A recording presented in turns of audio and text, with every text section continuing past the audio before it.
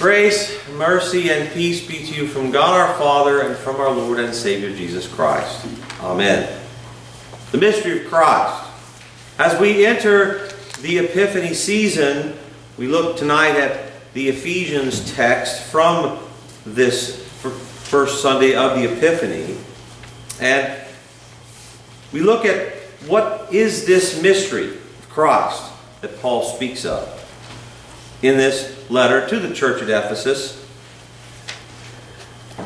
And it's a mystery that makes him a prisoner for Christ, Jesus. And how does this mystery of being a prisoner and this mystery of Christ help us to get through our daily existence? Help us to get through a life in a sinful, broken world, in our own sinful, broken lives. The world would have us believe that we can fix what ails us. But if you can fix what ails us, how do you account for all of the pain and suffering in the world? And there's been lots over a history of pain and suffering in the world. Mao Zedong himself was responsible for the deaths of well over 750 million people, his own citizens. And sad to say that that was just all those days when all those people were being slaughtered, just another day in a sinful world. World War I, World War II.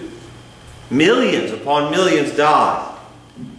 And each and every day, as those death tolls went up from both combatants and civilians, each of those were just another day in a sinful world, and the consequences of sin being played out.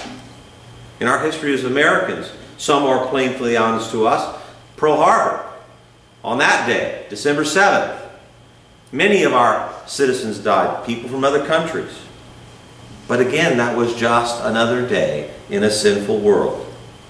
The Twin Towers coming down. Again, not just our own citizens, but people from all over the world. And it was just another day in a sinful world. Innocent, helpless children in schools and movie theaters. People being slaughtered.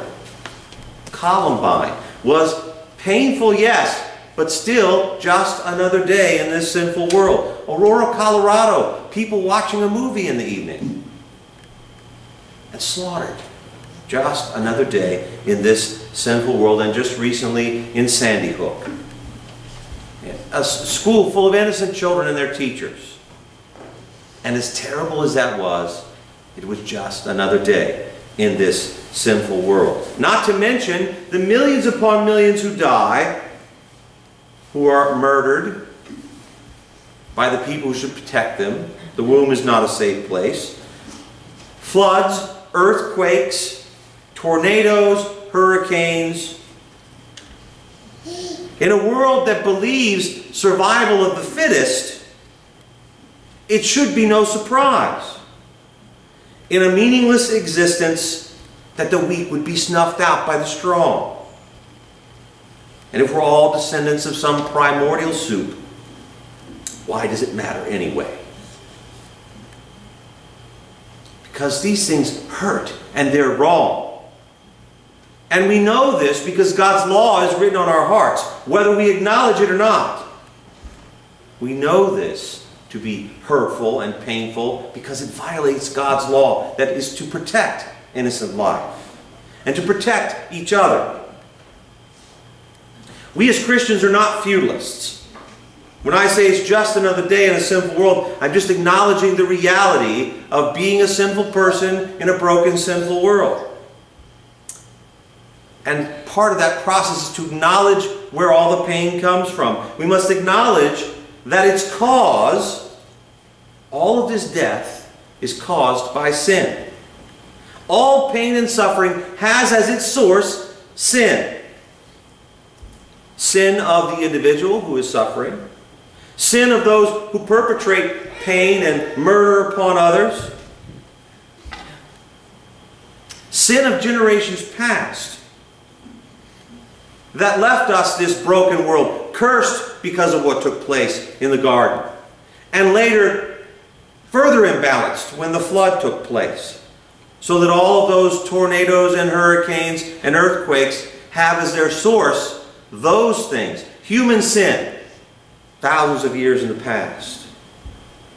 God's perfect world cursed by sin and broken and unbalanced by the flood.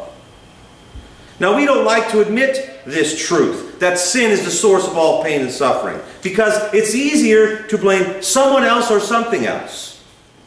Booze, guns, food, knives, clubs, those things cannot and do not kill people. People kill and hurt people. But it's easier to blame the symptom rather than its source. It was an accident. It was a mistake. An error in judgment.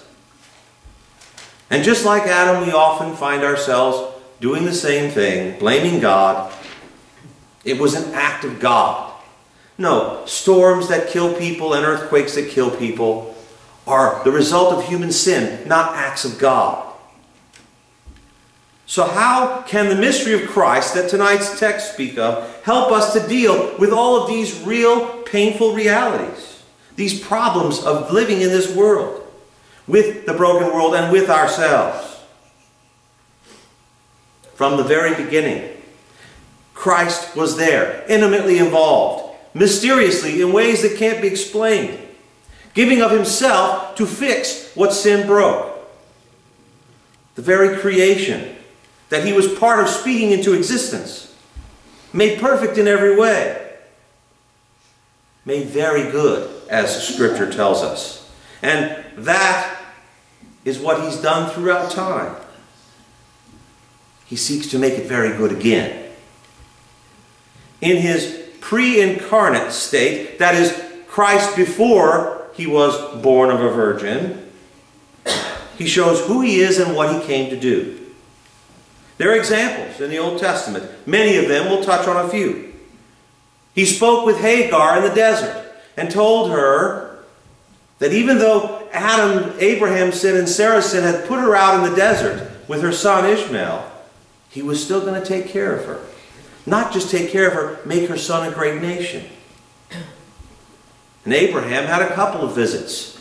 One visit just before Sodom and Gomorrah were destroyed, he had a meal with them.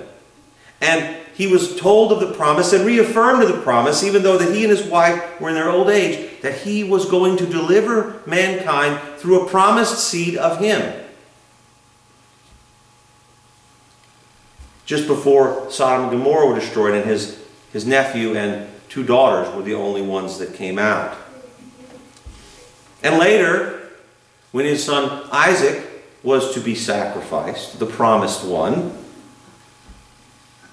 he speaks with him and provides a sacrifice on his behalf to prevent Abraham from having to sacrifice his own son, which God himself would do later by sacrificing his own son.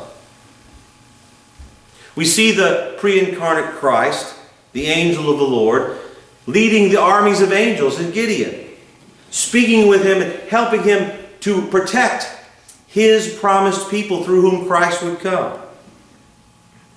Now, none of these events make sense. You can't explain with reason any of these miraculous examples I've shared with you. They are mysterious. They are miraculous in nature. The pre-incarnate Christ is just as mysterious and miraculous as the one who came to us on Christmas. And reason can't account for these great things. But it gets better. Christ is born of a virgin. Not just another day in a sinful world. This is the Son of God made flesh, come to redeem his creation. Lived a perfect life, God-pleasing in every way, amongst his creation, in human flesh for over 30 years. And not a single one of those was just another day in a sinful world, because God himself walked amongst his creation. He took upon himself the sins of all mankind, from the very first forbidden fruit to the last sin committed by someone who probably hasn't even been born yet. All of it. He took it all upon his shoulders to the cross. That Good Friday was not just another day in a sinful world. That day was the day that the sins of all of God's creation were redeemed.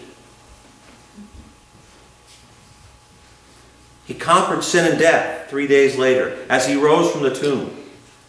That first Easter was not just another day in a sinful world. That was a day upon which God proclaimed his victory over the very thing that sought to destroy his creation. He connects each and every one of us to that death and resurrection in our baptism. For each of us, that special day is not just another day in a sinful world. That's the day that we are physically and spiritually connected to Christ on the cross, Christ resurrected for our eternal salvation. He feeds us with his body and blood every time we receive the Lord's Supper, giving us forgiveness. And each and every one of those days, when the communion of saints, here and abroad, take part in that event, that's not just another day in a sinful world. That's a proclamation of God's victory over sin, death, and the devil, as forgiveness is consumed by his saints. He feeds us with his body and blood. And in the beginning of the service, he absolves us because he can. He has the authority to absolve us. He paid for all the sins. Not just another day in a sinful world. And this mysterious state of being a prisoner that the text speaks of, the mysterious Christ in a place of comfort and blessing, that's where we reside. That's the kind of prison he provides for us. Not a prison that traps us, but frees us. Especially when it seems to be just another day in a sinful world. And the pain and suffering that we bring upon ourselves, or that we cause others, or that others cause us to suffer, are washed away by our membership in his family. That doesn't mean the pain and suffering goes away. That just means that we have access to the peace that surpasses all human understanding to give us access to get through those things. It's there to soothe us with a peace that can't be explained, a mysterious peace. And I wouldn't want to be without that great gift. Membership has its privileges. This mystery is that Gentiles are fellow heirs. An heir doesn't do something to become an heir. An heir is made an heir. Members of the same body and partakers of the promise in Christ Jesus through the gospel. The mystery of Christ is his sweet gospel meted out on behalf of his creation. This grace was given to preach to the Gentiles, you and me, Gentiles, the unsearchable riches of Christ, to bring to light for everyone about the plan of the mystery, hidden for ages in God who created all things, so that through the church the manifold wisdom of God might now be made known. When people speak of pain and suffering caused in the next disaster that takes place, the next act of senseless violence, and make no mistake of it, there will be a next act of senseless violence, because we live in a sinful world. The only thing that would prevent that is the second coming, because that's the reality of the world that we live in, knowing that he will come. The next time we hear that, that's our opportunity. Our opportunity to speak of the mystery of Christ, who redeemed all of his creation and provides for us the peace that surpasses all understanding that we carry in ourselves and can and should share with others. This was according to the eternal purpose that he has realized in Christ Jesus our Lord, in whom we have boldness and access with confidence through our faith in Him. In Jesus' name, amen.